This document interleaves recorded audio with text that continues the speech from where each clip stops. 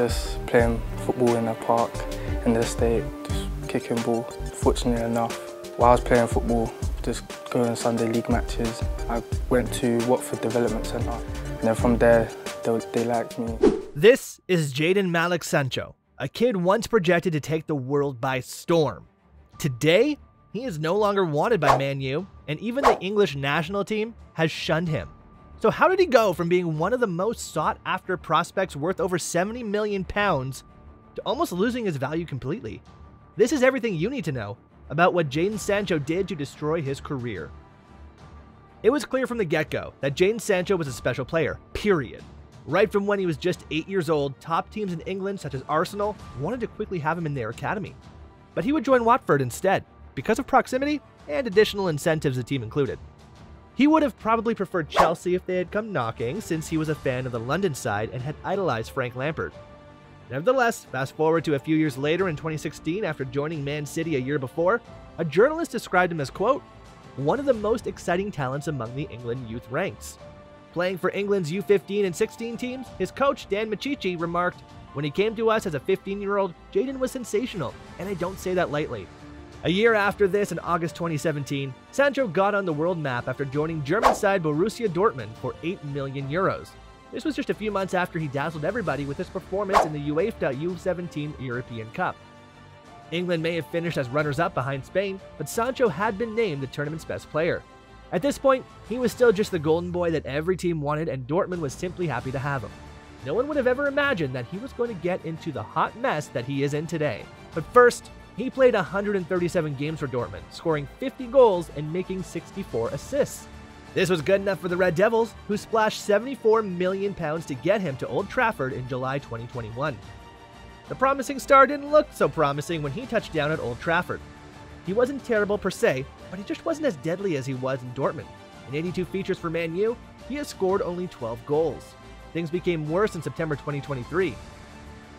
You see, on September 3rd, 2023, Man United manager Erik Ten Hag was speaking after a 3-1 loss to Arsenal, and when he was asked why Sancho didn't play in the game, he replied, quote, performance on the training, we didn't select him. Now, you have to reach a level every day on Manchester United, and we can make choices in the front line. Yeah, and so for this game, he wasn't selected.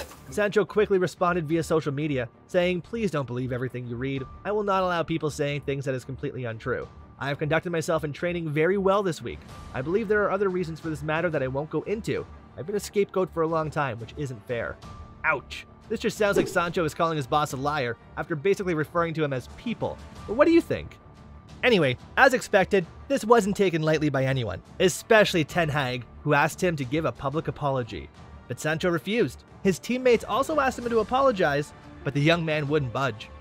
As punishment, he has been prevented from training with the first team and would continue to use old facilities formerly used by the players. But this isn't the first time Sancho is made to train away from the main squad.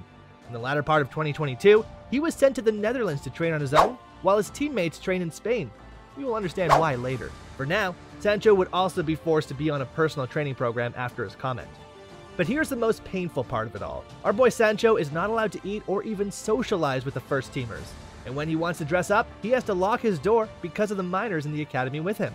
Prior to this incident, Sancho had only featured in 3 games this season for a total of 76 minutes played after coming off from the bench on all 3 occasions. And now, well, it doesn't look like he will be wearing a United jersey again. But before we jump to any conclusions on Sancho's future, let us first try to understand where it all went wrong. Wasn't Sancho regarded as one of the most talented forwards just a few years ago? How did he end up a bench warmer? Sancho's first season with the Red Devils wasn't pleasant to say the least. His lack of consistency, and maybe even more important, his confidence, was a big issue. Compared to his time at Dortmund, he looked rather different. He was averaging 73 touches out of 90 at Dortmund, but that dropped to 50 with Man U. His number of dribbles also went from 7 to 3.35 per game, but even worse is the number of big chances created. At Dortmund, that number was 15.3 per season, but with Man United, it is just 5. No wonder his first 2 seasons ended with just 6 assists and 9 goals in total. But if there's any consolation, his team has also been faced with a lot of major setbacks. Nevertheless, his own performances have not helped issues either. Coach Ten Hag had tried to help him get back on his groove, such as when he sent him to the Netherlands for personal training. It seemed to have worked when he returned in February 2023 and showed fans what prime Sancho really was by scoring in 2 consecutive games. But this form didn't last long, as he would end the 2022-23 season with dismal displays. He hasn't been the same ever since, and that has led to his current situation at Man U. There are already talks that he would be heading out of Old Trafford when the January transfer window opens. His destination? Well, it might be Dortmund, since he has maintained a close rapport with the team's boss, Edin Terzic. But there are also reports that Dortmund want nothing to do with Sancho, and who could blame them? Sancho hasn't been playing up to even 50% of his form when he was still with the Black and Yellow boys. Hence, the young Englishman has a lot to worry about. But why can't he just say a simple sorry to his boss, who has been known to be a disciplinarian? Could it really just be about arrogance or a complete disregard for Ten Hag? Or does he have a credible reason for being tight-lipped? I mean, isn't that why former Man United skipper Rio Ferdinand said this after Sancho's comment? There's no way Jadon is putting out a statement like that if he hasn't in his own eyes performed well. That's the difference as well. On his chart, Jadon might think I've trained alright, but the manager might have a different standard. Besides, it is believed that most people in Old Trafford do not even like Ten Hag and would prefer to have him leave the club. It is rumored that Man United players are, quote, not having fun and were not pleased with how he treated Ronaldo and is currently treating Sancho. Whatever the case is, this Sancho and Ten Hag feud doesn't look like it is ever going to be resolved. With United suffering the loss of key players to injury and Antony out due to an accusation of physical abuse by 3 women, the Sancho dilemma is almost just another day in the office. Yet it is interesting to know how it will all end. It is also interesting to know whether Sancho is right or wrong in his position.